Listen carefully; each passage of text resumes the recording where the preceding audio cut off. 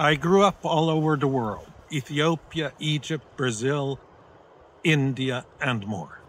As a teenager, I had never seen snow, but I had read about the Arctic and how important it is for life on Earth. Later, as a climate scientist, I realized the Arctic isn't just a cold, distant place. It's key in our global system. That mix of curiosity and longing for snow eventually led me north. Now, imagine this. If everyone on Earth went once in a lifetime to the Arctic, we'd have 150 million visitors per year. The Arctic couldn't handle that. For most people, it will always be a faraway place, maybe a picture or a story. But what happens there matters everywhere.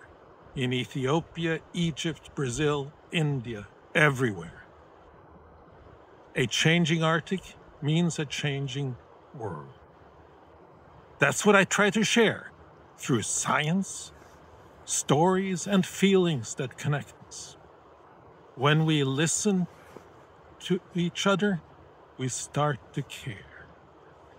When we care, we have a chance for the Arctic and for the planet that we share.